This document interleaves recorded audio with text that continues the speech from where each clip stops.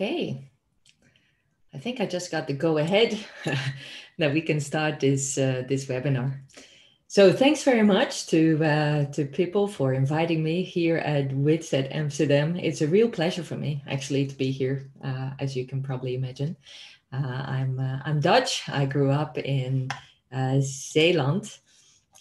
So for those of you here in the Netherlands, I'm a Zeeuwsmeisje. I spent the first 18 years of my life there and then moved to Delft University to study mathematics, computational mathematics. But from 1990, I've been... Margot? Yep. Hicham? It's fine, go ahead. Ben ik live? Yeah, you can start, it's fine, go ahead. Zal ik opnieuw beginnen? Nee, is prima, start maar. Oh, sorry, some technical confusions here. But anyway, so I left the Netherlands in 1990, and after about a year of playing, I ended up at Stanford University in Silicon Valley and did a degree in computer science and computational mathematics. And I was there at the same time as a lot of quite famous people in Silicon Valley right now. I'm not one of them. I'm just an ordinary professor at Stanford. But I was in computer science at Stanford together with the two Google guys. I was also there together with Vishal Sikka, who became the CEO of Infosys and the CTO of SAP. And also around the same time as Jensen Huang, who is now the CEO of NVIDIA. And so you can just imagine what an exciting time it was, because for those very successful people, for every successful person, there were, of course, many more who started smaller companies or tried to start companies. And in the 90s, this was already a really happening place. And that, of course, has just gotten even better or worse, depending on your perspective. I left for 5 years after my PhD and went to New Zealand, but came back in 2001. And ever since then, I've been back at Stanford as a faculty member. I'm having just a wonderful time. So this is the campus that is now closed. So at the moment, it looks probably just about as empty as on this picture. Unfortunately, with COVID, well, the silver lining is that I can actually be here without having to fly over to Amsterdam. But of course, I would have much preferred to meet all of you live in Amsterdam itself and have a drink afterwards and talk a little bit more. So we'll do that some other time. But one of the silver linings for me has also been that I've actually moved up north. So I am broadcasting this from Bend, Oregon, where my partner and I now live during COVID. So I'm teaching from Bend and also doing my research from there. So greetings from beautiful, frosty Bend, Oregon.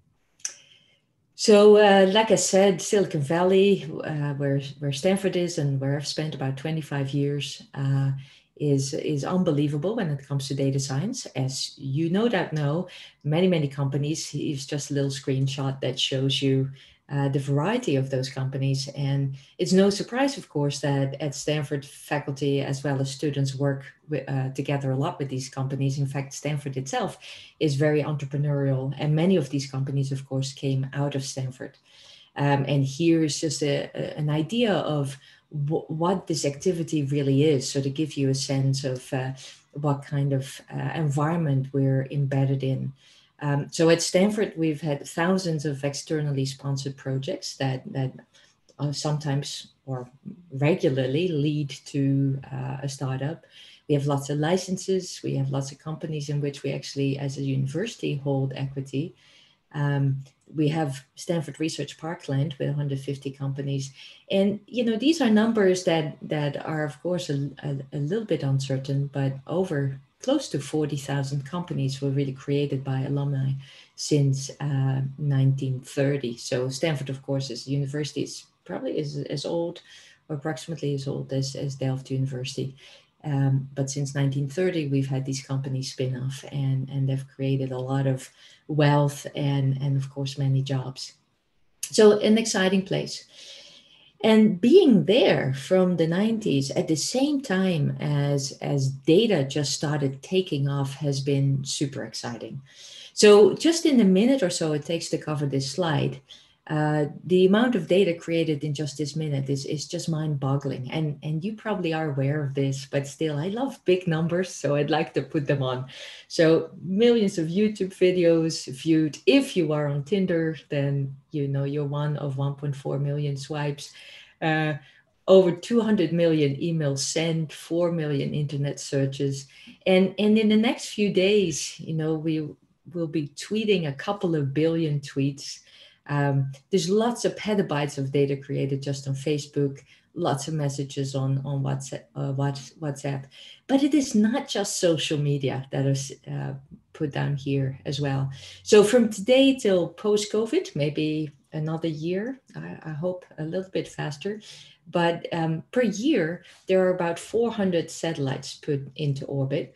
And there are trillions of dollars spent on IT, and a big chunk of this, an increasingly large chunk of this, goes into artificial intelligence and, of course, data science. So the money invested in this, the data generated, and of course, these satellites are used for Earth observing, for communication, for all sorts of purposes, military purposes as well as civilian purposes. And the amount of data that they create on a daily basis is unbelievable. So we're in this period of data where data is penetrating all areas of science. And here's an overview of all areas of science. And you see, therefore, the science approach quickly shifting. And so I look at this, and maybe people in their 50s who are listening to this talk, you know, my age, have seen this also. We've gone through a very interesting and maybe for me and for others certainly also very exciting shift, where we see science really shifting from data supported to be a data driven. And when I say it's exciting for me, it's not because I think this is so incredibly amazing and now science is in such a better place. I think there are actually many unintended kind of negative consequences of this. But a shift like this, of course, is also really changing the way we do business. And so we're busy in academia and we're busy in industry. But the shift has gone from data-supported science, where data is used to inform our models through coefficients, for example, maybe through a little bit of calibration, but mostly for checking after on relatively sparse data and just informing physical or other coefficients that we have in a model. And then it shifted to being data inspired. So we got a lot of data, we got some insights through that data, and that inspired us to create more models and to develop new research. So there's been this wonderful interplay between observational sciences and the design of new methods and the exploration of new areas of science. So this is what I call the data inspired age.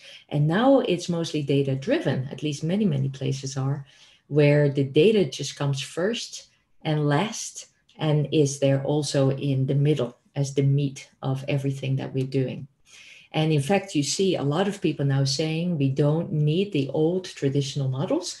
We can just replace them with machine learning or now, what of course is the buzzword, deep learning algorithms. And we don't even need domain experts. I've seen companies around Silicon Valley who say, just give me your data. That's all we're interested in. And we'll give you your answers. And there's a lot of problems with that approach. There's also some fascinating results that you can get, some unexpected results, but there are also just a lot of problems too. But in any case, we are seeing this age of the data scientists, and some of us say under COVID, it's actually the age of the introvert data scientist and engineer. So I'm really naturally quite an introvert, and so this is the age for me, I would say. But it's an exciting age. And what do data scientists do and data engineers? They, of course, help frame the question. And I put that on the left. That is what we should be doing. But most of the time, data scientists and engineers are working in the middle. So they collect and correct data. They do a lot of wrangling of data and remediation of data. This actually, for a lot of people, is a big surprise when they start in data science, because they spent most of their career, so it seems to them anyway, doing wrangling of the data, getting the data to work, fixing up the data. And I've had alumni from Stanford who say, my goodness, I spent 95% of my time actually wrangling. Then there is an analysis and understanding bit, which is data mining, where you're probing the data to see what actually do I have, what does it tell me, what does it not tell me. At least that's a question that should be asked. What does it not tell me? Oftentimes people forget about that bit. And then we go to this very interesting and more and maybe some people would say more sophisticated area of using the data to predict out, to do optimization. And that's, of course, machine learning is part of this, and AI, so application and prediction. And then the last bit, of course, is visualizing and reporting out and explaining the data. And again, that's sort of on the side for many data scientists and engineers, but it's really, really important as a practitioner to also do that, because it helps you communicate your understanding out, and it also helps you get feedback on what you've done, and that helps you correct what you've done, and so you understand some of the flaws in that too. So a tremendous amount of activity in this, and many things happening. And these are just examples of projects that I've either consulted on or worked with or heard about or have very close colleagues working on at Stanford or elsewhere. And you can read these yourself. The ones in red, of course, are in dark red, are some of the activities that are a little bit dodgy and questionable. Some of the ones in white can be extremely powerful and very positive. And so altogether, it's a little bit of a mixed bag of good and bad, and concern and delight and enlightenment, as well as the opposite of that. So data is the new whatever, right? It's the new bacon, oil, or gold, whatever you fancy. It's big, and it's really increasingly critical.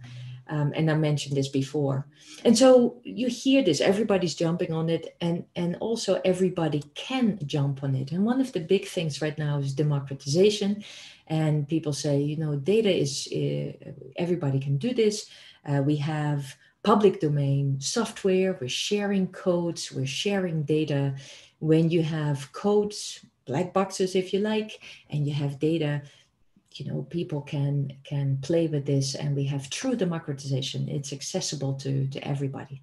Now, of course, that's not quite true, because for a lot of the algorithms that you have, you need either a lot of data, not everybody has access to that, and you also need, of course, fantastic computer power, and that is absolutely not available to everyone. So we still are in a situation that, despite of this democratization, that the real power in data science really sits with the very few. So this democratization is not really taking place as much as we'd like. And when you look at this also globally, you see most activities concentrated in just a few areas in the world. Now, what I find really exciting about data science is that because of tools that are available, and because of more and more data sets that are being shared, and because you're not geographically constrained by data science, you can share that really easily on the internet, which is available in most places in the world. You should be able to really make this a global industry, where no matter where you are, you can make headway in this, and you can earn a living. In other words, we should be able to share this unbelievable wealth across the world. Yet that is not quite happening because of what I said really earlier. So we do see monopolies, and we do see concentration in, again, mostly the Western world. But also, of course, now in India, which is a big area, and increasingly in China as well. This map is from 2019, and the 2020 map probably looks a little bit different. Okay, so let me just go on a small soapbox here a bit on black boxes. And sometimes I call this my grandma 5 minutes because it shows my age, I suppose. So let me take you back a few decades. So a few decades ago, we were in this age of democratization, if you like, of computational mathematics. So we had public domain softwares made available like LAPACK or the BLAS routines. Uh, Compute power was getting cheaper and cheaper. Algorithms were available to many people. We had the first commercial, but very cheap for educational purposes, simulation codes made available. We had a lot of optimization software that was made available. And we saw this incredible change and may I say, democratization of computational mathematics software and computational mathematics research and practice. And that actually led to a change in the way that we educated engineers. And it had a blowback time. So for a while, we had this hype where everybody was applying everything to everything. And many little mom and pop shops, if you like, sprung up as well in the area of simulation. And we had this unbelievable surge of computational activity. And the reason for this was exactly the same reason where we see this now in machine learning is a lot of public domain software, a lot of cheap software, relatively cheap software, and a lot of contractors and consultants who said, we can do this. Just give me your problem and we will give you the answer. Just like now people say, just give me your data and we will give you what you want to hear. Now that led to, as I said, a big blowback and people got burnt. And so this is my grandma moment saying we have to be careful that we don't go that same route. And I think we are. It's actually hard to stop. When you have this hype, people will jump on it and will think maybe through this a little bit more later. And this wonderful example of Boeing, and particularly one person at Boeing in the early 90s, who really did something about this. So this was a guy called John McMasters, and unfortunately he passed away. I had the fortune to work with him a little bit on a project for National Geographic, and he was just a brilliant engineer. But he saw engineering students come into Boeing with really the wrong skill set. And what he said is they leaned too heavily on computers and didn't understand what they were analyzing. And this is, of course, the problem that you have when you're focusing mostly on those black boxes, these public domain softwares that you're using without really understanding. Now, I'm a faculty member who teaches courses in computational mathematics. So, of course, I would say that it is so important to understand what's in it. But it is also really, really important to always put what you do in great perspective. So, but one of the things that I wanted to point out is that the research community really came together and we started creating comparative solution projects to make sure that what we were doing was of sufficiently high quality and that we were not just blindly applying black boxes. We did establish best practices. We established minimal QA and QC for publications, and we redesigned education and training. And we got to do this now ourselves as well, I think, with machine learning. I see many, many, many publications and many reports out without really good quality control. And people are putting things out like crazy, very, very fast with maybe too little scrutiny. So be careful there. Okay. And the other thing is also a lot of companies initially outsourced. They got really excited. They saw the competition do this. So they said to be at the leading edge, we got to do this. But then they got burned and then gradually started building this in-house capacity, really focusing on these foundations. And in fact, that is what I see happening in a lot of industries now, that they say, okay, we have a data science group within the company, but the management actually doesn't quite understand what they're doing, and maybe they don't always understand exactly what sort of black boxes they're using. So let's build this in-house capacity. And at Stanford, we work with a lot of companies to try to do that. So one of the things that I see now a lot, and now I'm going to go on another soapbox, and that is the soapbox of the reviewer of data science work as either a consultant or as a reviewer of journals. And I see this often. So just give me this tool and I'll jump on that data. And right now we see that people jump on data a lot with deep learning. Deep neural networks are the game right now. And of course, these networks are intriguing, they're amazing. They're just, to me, as a mathematician, huge tweak algorithms. And it is sometimes very surprising what they can do, but it is also maybe sometimes very surprising that we don't really understand what they're doing. Well, actually, that's not surprising from a mathematical point of view, but a lot of people are surprised by this. So we don't really understand what they're doing most of the time.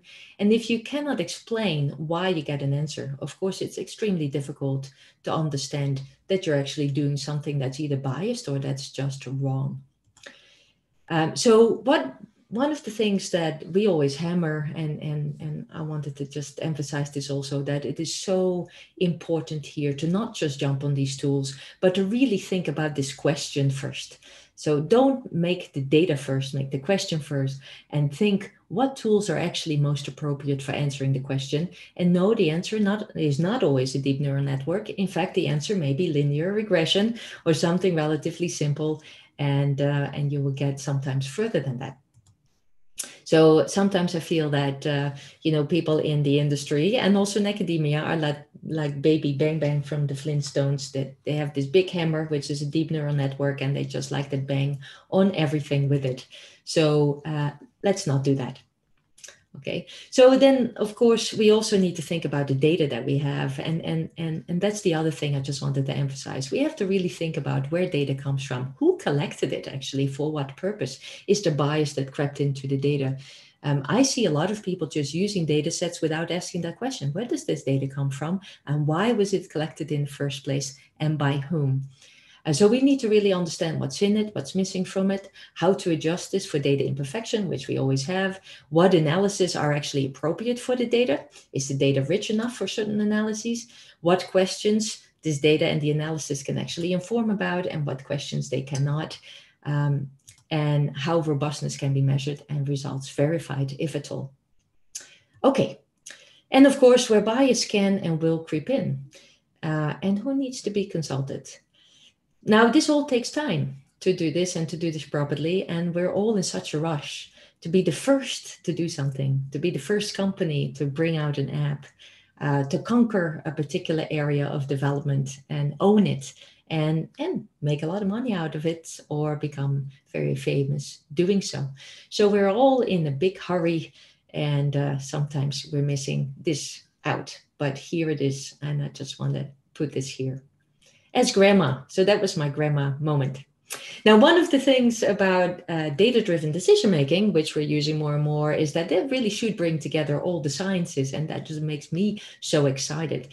So when you think about these big questions that we're hoping to address also with data, the wonderful thing about this is that in order to really answer them, we need everybody. And so I see data-driven decision-making as an area that could potentially bring all of these sciences together. And for a university, that is wonderful. For society, that is incredible. And for a company, of course, that is also very exciting.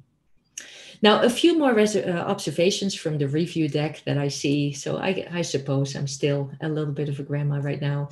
There is still a huge problem that I see in the work that's being done between understanding the difference between calibration and prediction. So what is being calibrated and what shows truly a causal relationship. So the difference between correlation and causality. I hear this a lot. If we just have more data, then the AI algorithm will be better, but that's not always the case. That depends on the richness of your data. And sometimes the more data and the more subtleties in the data will make it actually harder to get robust and reproducible results.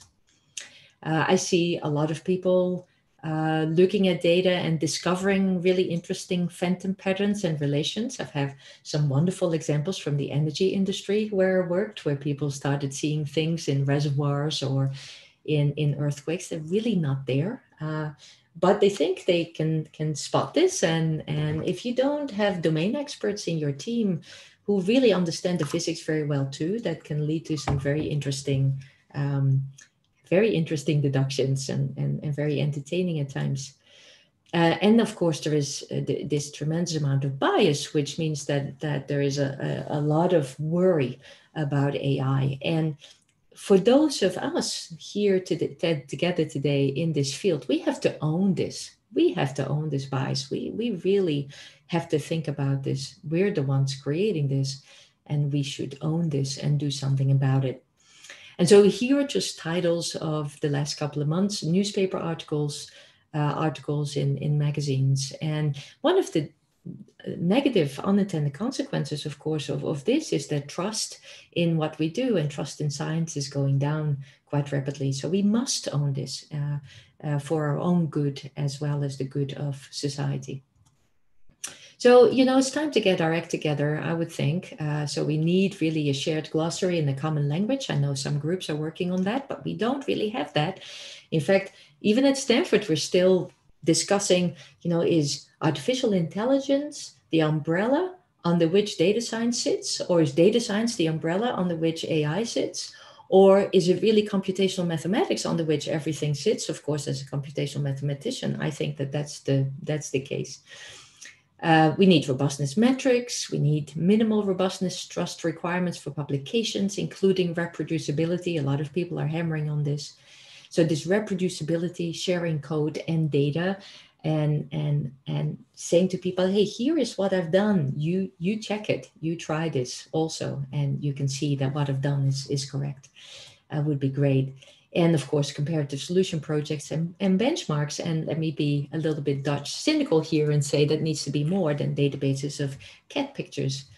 And we need recognition beyond the paper citations. And this is for those of us at the university. We need recognition for really well-developed code. We need recognition for data acquisition, data wrangling, and data sharing. All right, and then the other thing is, of course, we need open sharing of failures and rewarding publication of negative results. And we're not there in science in general, and we're certainly not there in data science.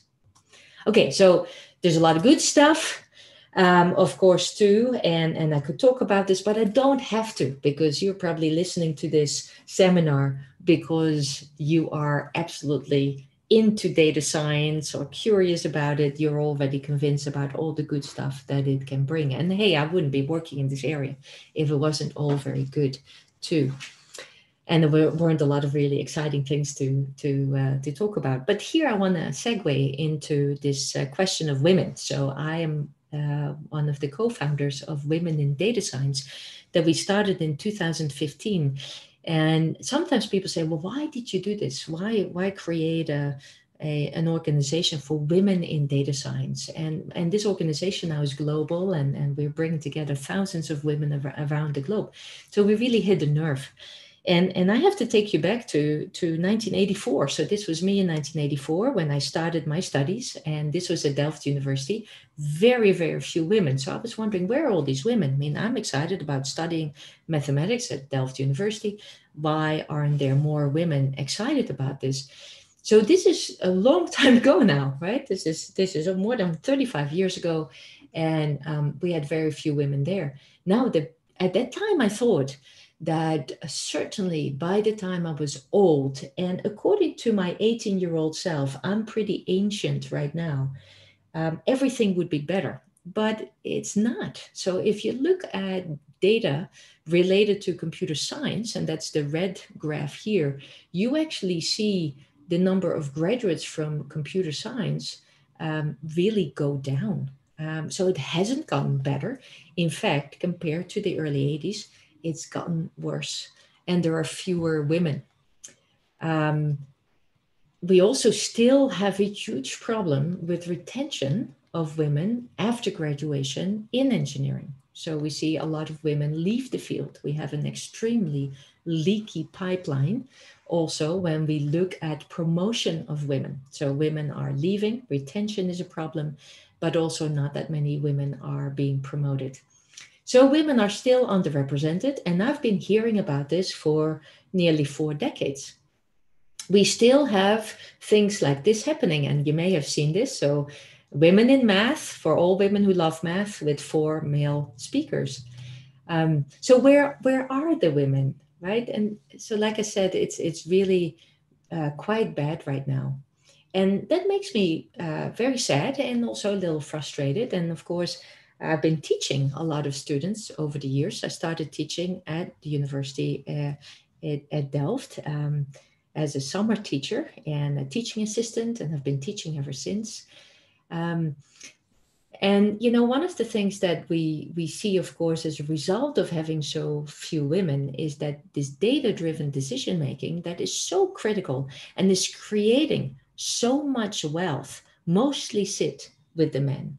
And I'm not now even talking about other underrepresented minorities, because you see the same thing, if and actually worse, with Black data scientists and data engineers, and being there in very, very small numbers, and any other type of diversity.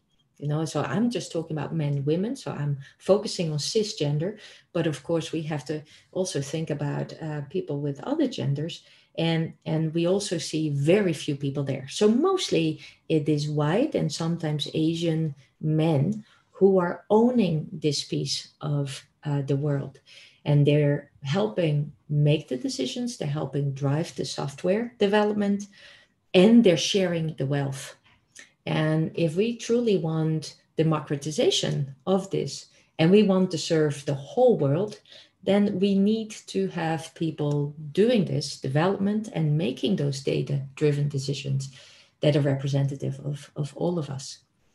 And so we're not there, not by far. And worse, we haven't made any progress, even though we've been saying this for decades that we should. So this is me 30 years later.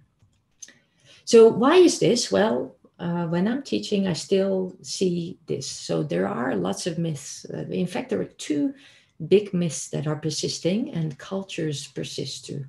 And there is this myth that there is this big difference still between men and women. So here are the 2 myths that I see as an educator and practitioner.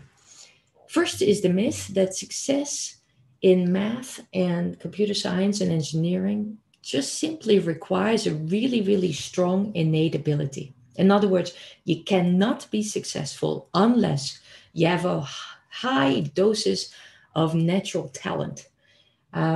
Hard work won't get you there. If you don't pick these things up straight away when you're a teenager or when you're in undergrad, you will never pick them up. Well, that's just not true. And this has been debunked so many times. But it's still this there's still this myth. And I've seen this in courses that I teach, that people that are a little slow in the beginning can really become extremely successful. And there are people that are just a bit behind when they're starting at university because they have not, for example, programmed while they were high school students. Now, the other myth that really is the killer for a lot of women is that there is this myth still that girls simply have less of this innate ability than men.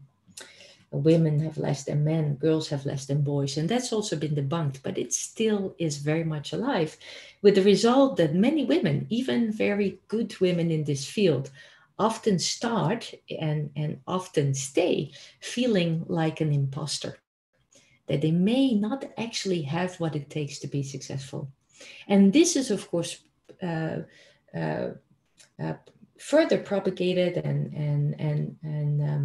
with the culture, because if you have a culture that is mostly of a certain type, mainly men who have done this from early on, have a reasonable innate ability, believe this also, they may not hire people that are different and that coming up with through the ranks in a different way, maybe at a different pace, or people that simply look a little different. So you have this also that people preferentially hire like people. So we got to break through this. So how to change this culture and how to do this? Well, one of the things that we hear a lot is that, well, as a woman, why don't you conform now? And then when you get into an organization, you can change it from within. Well, I heard that in the 80s, I've heard this in the 90s, and it's not really happening. So culture is really hard to change from within. The other thing that we, of course, heard is to lean in. And I was a little bit taken aback when this book came out, because that's something that we've heard for a long time also. And, and both of these really say the onus is on the women, or the onus is on the underrepresented minority. We conform, go in, and then change the culture. We lean in so that we find an acceptable and accepted place for ourselves, and then can change the culture. But I really think that in all of this, the onus should not be on the minority. The onus should really be on the majority. Together, of course, with the minority, but we have to take ownership of this. We have to take ownership as white people of a culture that is biased against blacks. It's our problem, not the problem of our black colleagues. And the same with men and women. So enough already, I would say. And we started this campaign called 30 by 30 that we're really trying to get in this field of data science and computational methods, 30% of everyone being female or non-cisgender male by 2030. And 30% not at the start level, but at every level. Okay, so that probably means higher percentages at the lower levels, but that's what we're aiming for. And we're sort of rallying around this. Because, a more inclusive culture is just good for everyone, as I've been saying. Now, when it comes to data science, there are many brilliant women in data science. So there's absolutely no reason for any woman to feel, hey, we can do this and we cannot do this as well. And here's just a few. And, when I started thinking about this, I thought, how come that those women, these fantastic women, are not always promoted? How come that we still have lots of conferences where there are only male speakers? And that is really what got us to start Women in Data Science. We say, hey, there are brilliant women. Let's just start promoting them. And let's start promoting them in the same way that men are being promoted at conferences with only male speakers. And so we organized this technical conference that just happens to have only female speakers, but is open to everybody. So that's how we started Women in Data Science, as this conference, this meeting, where we profile outstanding work done by outstanding women. And it's our goal to inspire women to join this field and stay in the field, so support women in the field as well, and educate everybody, regardless of gender. And this is not educate them, as I've just been doing, climbing on my soapbox and said, this is how you should do things differently. What I mean with educate here is really sharing technical advances that were developed by women and by these outstanding women, and celebrate that and see this.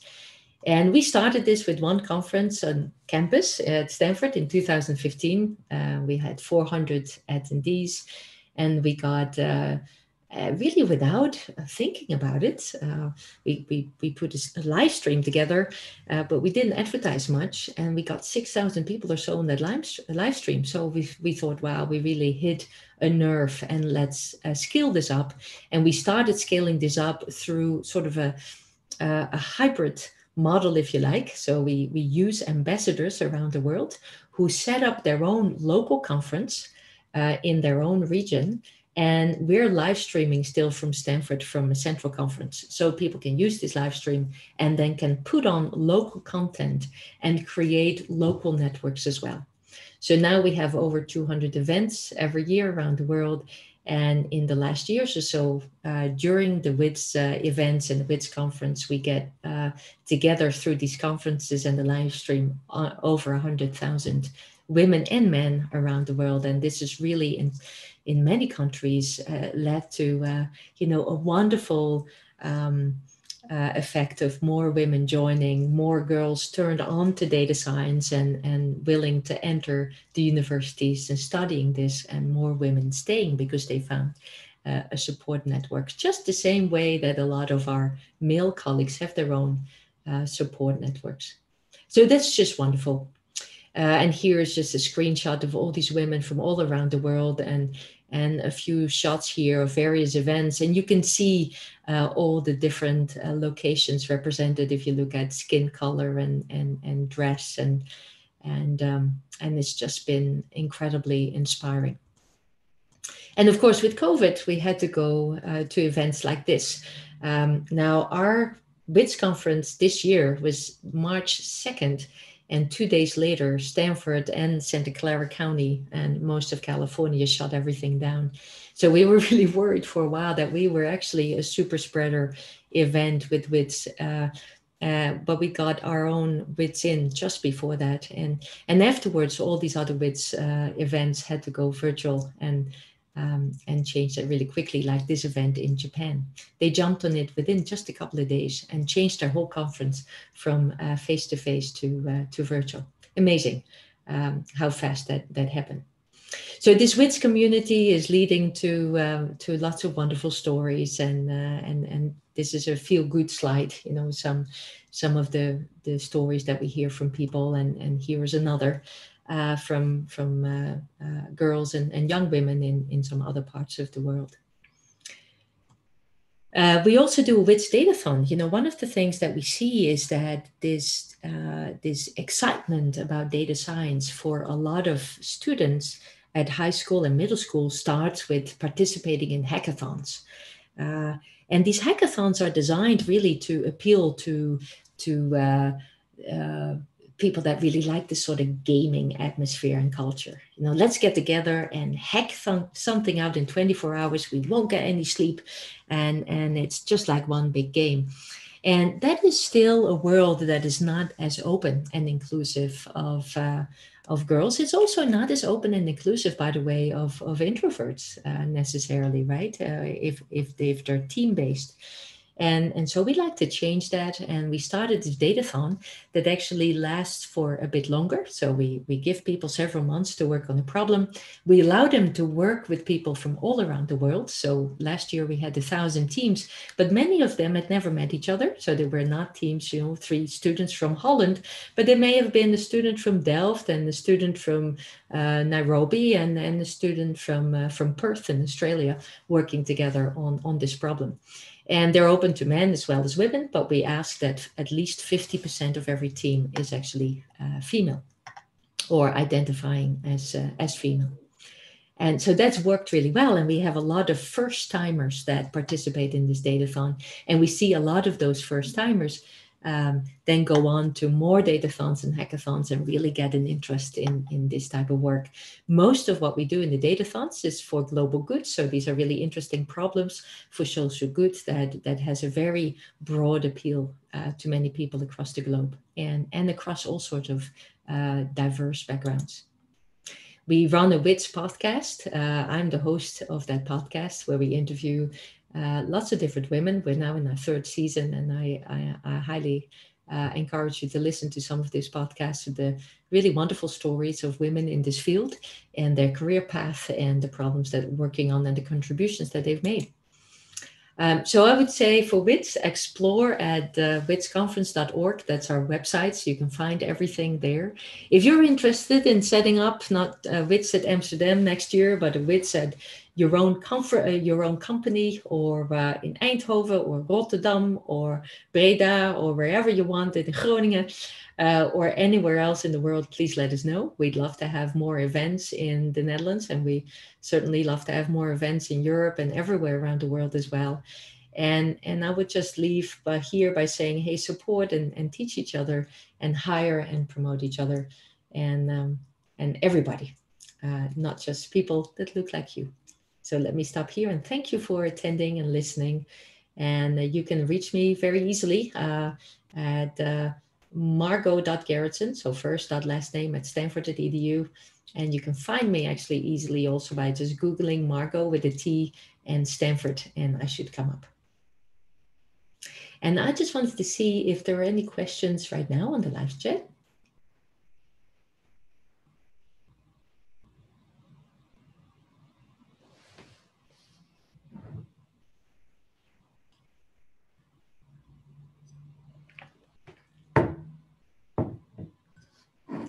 Hey, I don't see any questions come through here, but again, I'll be very very happy to answer any questions you have also later on. So please comment on the video or send me an email or find me on Twitter or find us on Facebook or LinkedIn. We have a large LinkedIn group also with WITS.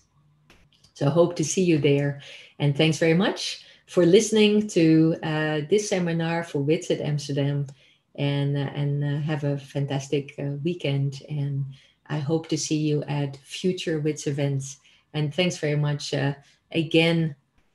Oh, there is a question. I was just going to say thanks very much again to Pipple for organizing WITS. And the question relates to this. It said, do you have anything more to dream for WITS the next years?